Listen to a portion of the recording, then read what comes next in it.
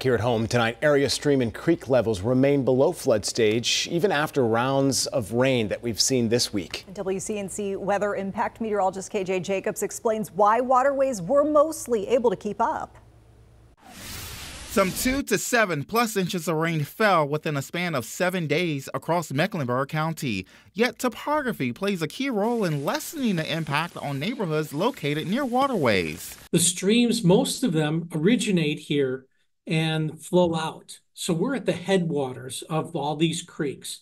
And so when it rains, the creeks come up really fast. But once that rain stops, they come down real fast as the water moves downstream. Stormwater Services John Wendel says higher water levels can last a little longer along the Catawba River since the water flows from upstream.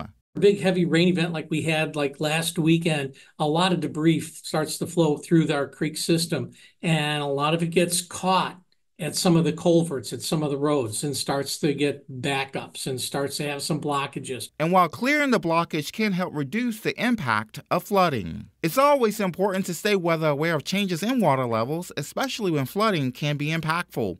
In Charlotte, I'm meteorologist KJ Jacobs, WCNC Charlotte.